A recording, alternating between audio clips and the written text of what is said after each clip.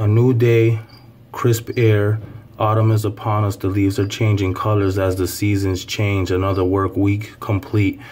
No weekend arrangements, sitting around waiting with not much to do or any amazements, longing for the days of old, still mending my broken soul, striving to keep my life in control. Maybe I charge a battery and run a remote control, car or truck or buggy. The muggy days are gone, football season is back, the holidays are coming, money I'm trying to stack.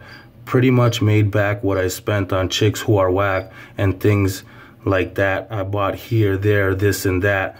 Been through so much ups and downs, surprised I ain't get a heart attack. Never worried or concerned or looking over my back. You should be worried and concerned when you see the size of the revolver that I pack.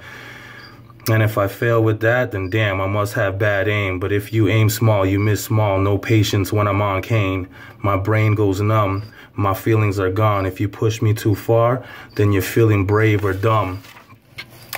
Figured I'd write another day, another crumb, another sack, another blunt, another dame, another dime. I got no time for any sluts. My eyes have seen many butts. Beautiful outside, inside ugly guts.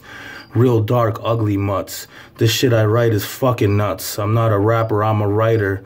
If I was paid, I'd take the bucks. Ghost write for any fucks. Until I'm discovered. Thank you. Oh yeah, and I wrote that one on September 29th, if I didn't say that already. I'm gonna keep dropping these jewels. Wish I would have did this many years ago. But thanks for tuning in.